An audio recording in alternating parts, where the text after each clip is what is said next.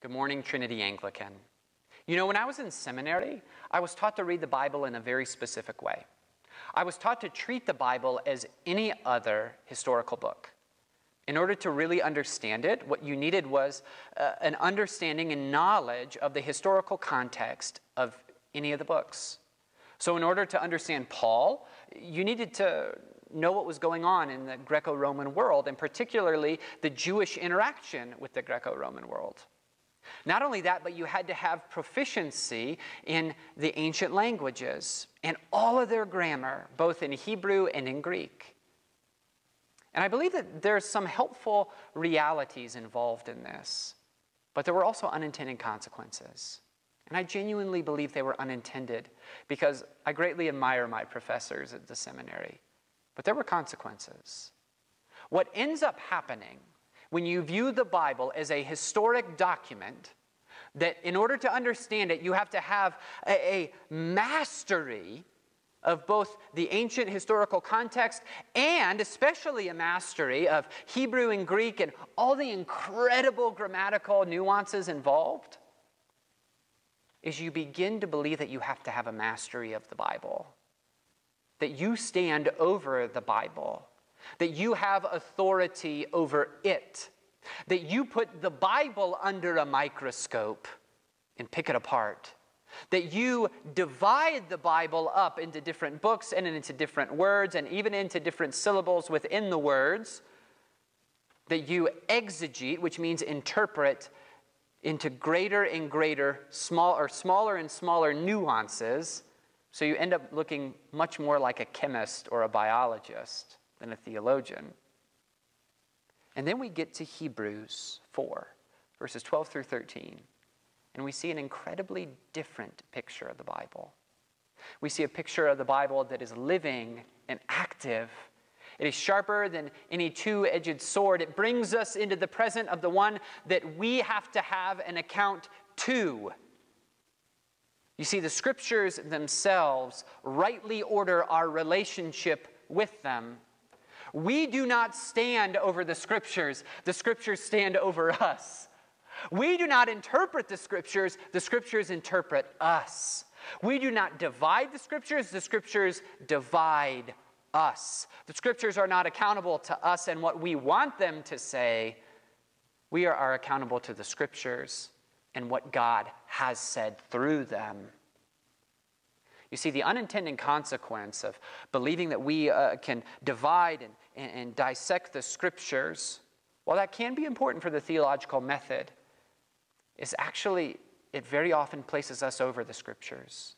And we end up interpreting them in such a way that we tell them what they ought to say, rather than allowing the Scriptures to stand over us and allowing God to speak what He has said to us. And so today I want to look at Hebrews 4, verses 12 through 13. And I want to look at how this asymmetrical relationship with Scripture works, meaning Scripture is above us. We are not above it. And how God chooses to engage with His Scriptures through His living and active Word. And how that's a far better image, a far better way of being a Christian than in the never-ending anxiety of dissecting it and restructuring it how we deem fit. So I just want to look at two things. First, what does it mean for Scripture to be living and active? And then second, what does Scripture do when we come to it? So if you have your Bibles, turn with me to Hebrews 4, verses 12 through 13. For the Word of God is living and active, sharper than any two-edged sword, piercing to the division of soul and of spirit, of joints and of marrow, and discerning the thoughts and intentions of the heart. And no creature is hidden from His sight, but all are naked and exposed to the eyes of Him to whom we must give an account. When I was an adult, I read the Harry Potter books. I didn't read them as a kid. I thought they were childish when I was a kid, and I didn't want to read them. I think they came out when I was in middle school. But then when I became an adult, I realized they're incredibly good writing. And my favorite of all the Harry Potter books is the third book, The Prisoner of Azkaban. And it's definitely the best movie. Well, in The Prisoner of Azkaban, Hagrid, who's the kind of bumbling giant figure, he becomes the kind of interim professor of creatures, of monsters and all those things. And he's kind of well known for loving monsters and keeping them as pets. Well, he assigns a book, and probably some of you know where I'm going with this. He assigns a book called The Monster Book of Monsters. And this book is a living and active book. When you get this book, there's a latch on it. The moment the latch comes off, it reveals that this book has fangs, and it will come devour all your books. It will bite you. It will do all kinds of terrible things. You got to catch it and wind it back up. And that's, a lot of the humor of that book. But in order to get the book to open up, you have to treat it like a puppy. You have to stroke its spine, be kind to it, and it will gladly let you read it. Well, family, the Word of God is far more living, far more active than this fanciful notion of the Monster Book of Monsters. You see, we often view this book as a passive object on our shelf. It's a passive object that we choose to engage when we pick it up and we read it. And while that is true, we do pick it up, we do read it. What we see in Hebrews chapter 4, verse 12, is that the primary agent of Scripture is God himself. The Word of God is living and active. This book is unlike any other book.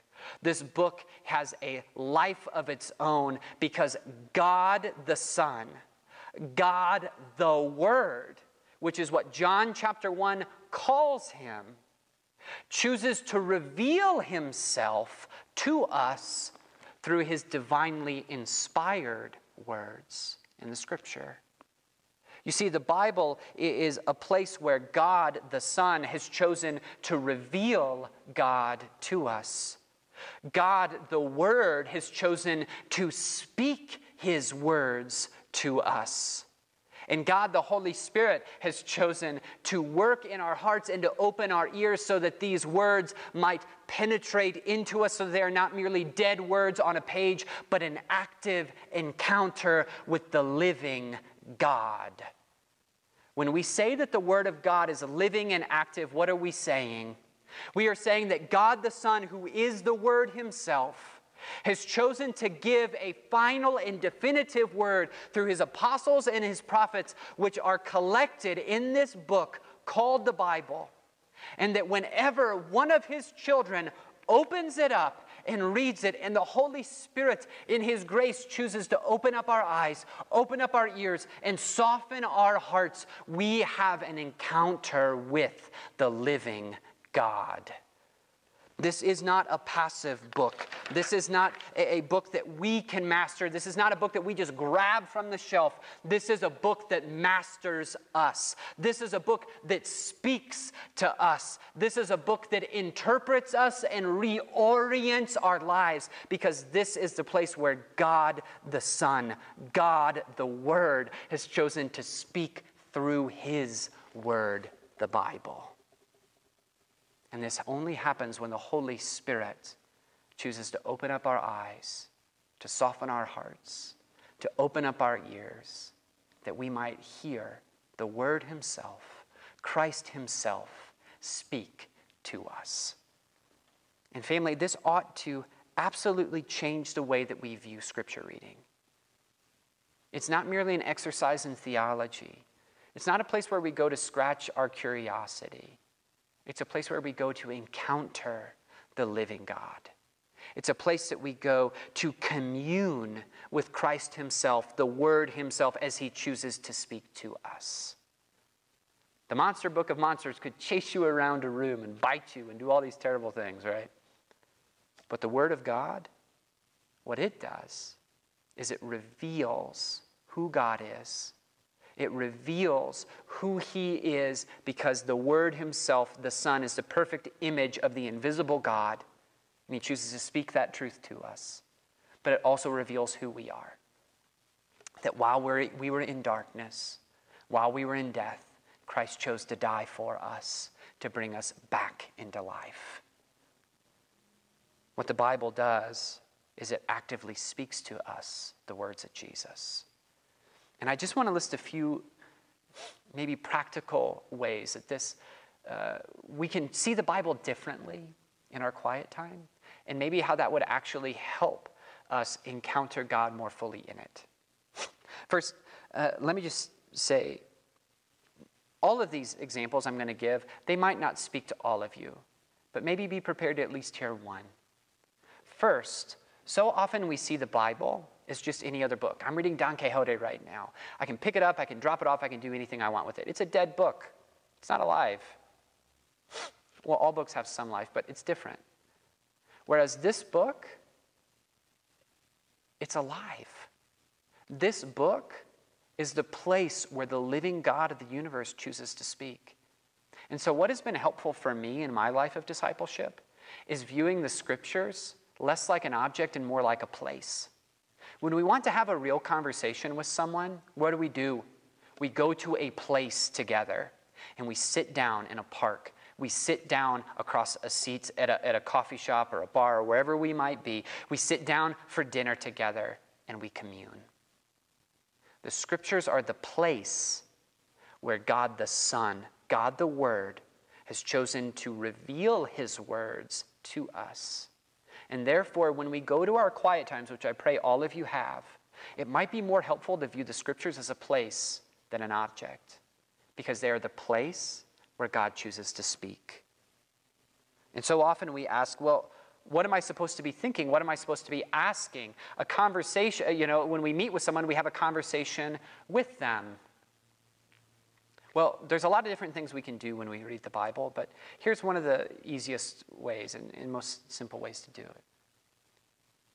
In any given scripture that you read, as you commune with God, ask him 2 questions.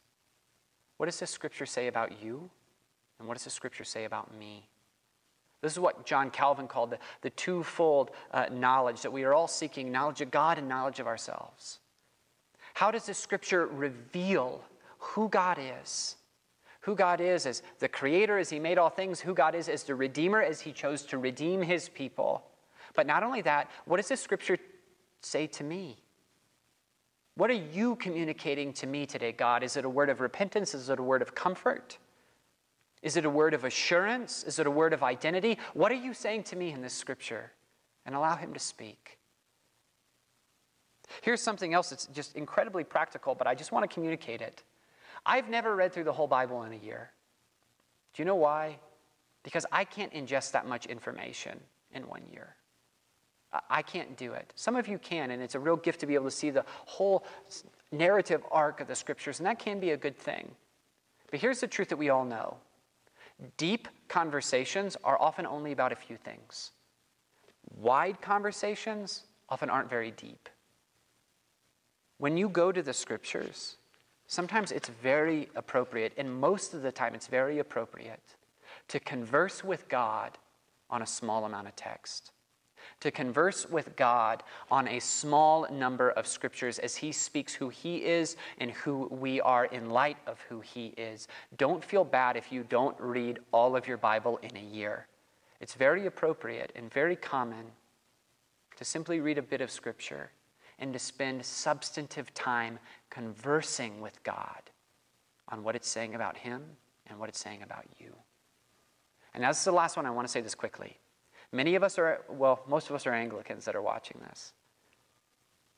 Many of us were raised in traditions where all you had was the Bible.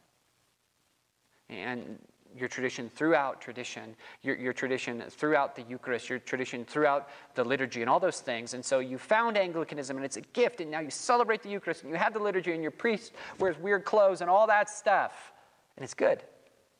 And often we can look back upon our upbringing in fundamentalist churches and say, well, that was just all about me, Jesus, and my Bible. Christianity is much more than that. And it is. However, it's not less than that. Family, you need the scriptures. You need the scriptures daily. You need to commune with the Word of God, Jesus Christ, as he speaks through his divinely inspired word day in and day out. Yes, the Christian walk is more than just you, Jesus, in your Bible, but it is not less.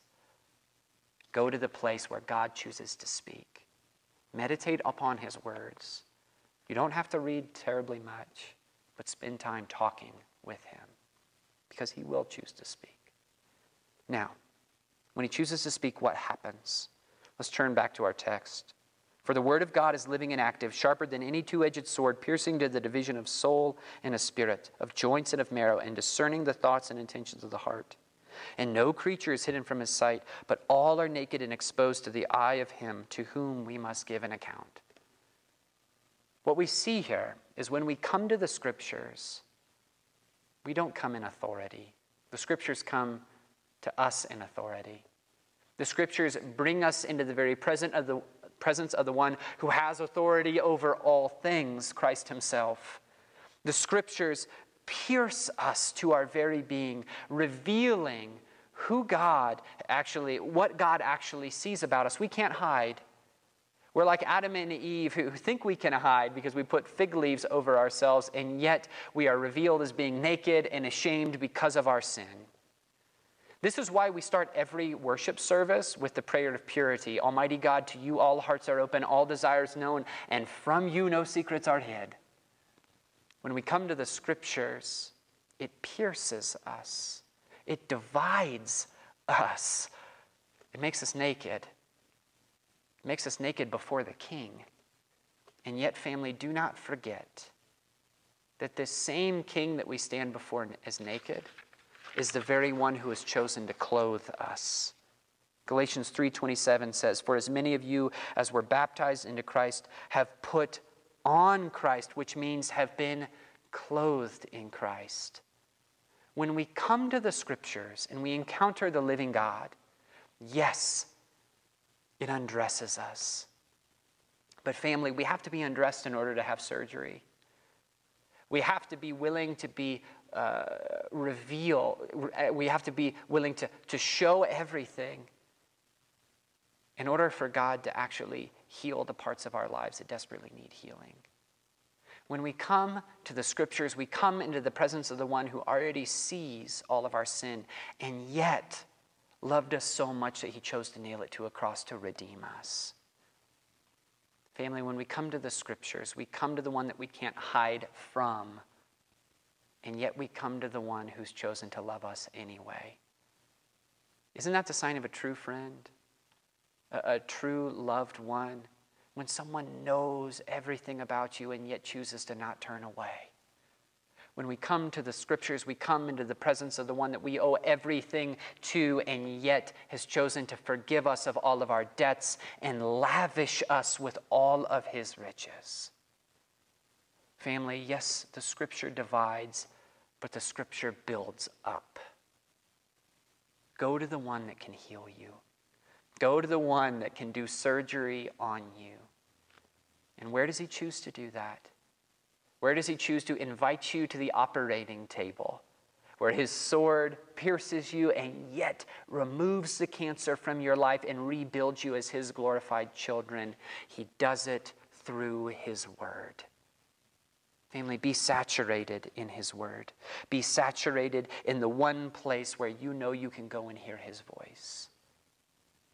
Family, be a person that loves the word, that goes to the word when you're afraid, when you're happy, when you're anxious, when you're in sorrow, that goes to the word again and again, day in and day out, to hear the voice of Jesus Christ, the voice of the one who chose to die for you, the voice of the one who chose to redeem you, the voice of the one who chose to bring you into life. Let's pray. Lord Jesus, we thank you for your word. We thank you that you have chosen to speak. You have not chosen to remain silent. We thank you that your word is living and active, that it's sharper than any two-edged sword, that it can pierce to our very being and yet heal us in the process. Lord, would we go to your word again and again? Would we be a church that's in submission to your word, not out of obligation, but out of joy? Because it is the one place where we can go to hear your voice and hear your words of grace again and again. To the glory of your name, Father, Son, and Holy Spirit, we pray.